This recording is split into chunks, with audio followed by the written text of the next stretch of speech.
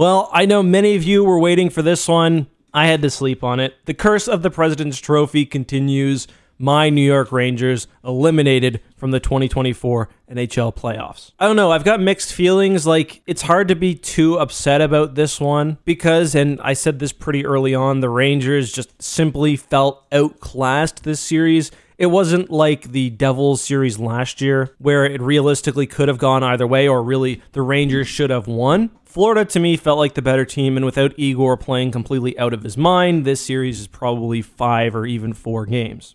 That being said, I'm not going to pretend I'm happy or not upset. Anytime you make it to the Final Four, it hurts, especially when you have a goalie playing out of their mind like Igor, especially when you're a Rangers fan and you've seen this story play out multiple times. I was a little cautious with the first 2 series, especially that Washington one. The Rangers obviously knocked out 7 wins with no losses, but that Washington team, historically bad for the playoffs. And with Carolina, we really saw Igor absorbing just like everything as the Rangers special teams was bailing them out. Obviously, that failed, especially on both the PK and the PP versus Florida. Florida was faster, stronger, they were smothering the Rangers, they were dominating possession, they were out shooting them, they were just better. Real sore spot of this series for me, however, was the defensive play.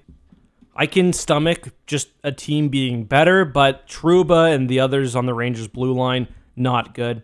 Like, excuse me, but what the fuck is captain of the Rangers, Jacob Trouba, doing on this play? He, like, goes for a poke check, misses, tries to lay a hit on someone without a puck, is completely out of the play, and that is the 1-0 goal. Then on the second goal, Keandre Miller just gets beat out. Panthers win 2-1. Kind of a mirror of what we've seen throughout this series. And congratulations to Florida. 2nd year in a row on to the Stanley Cup Finals.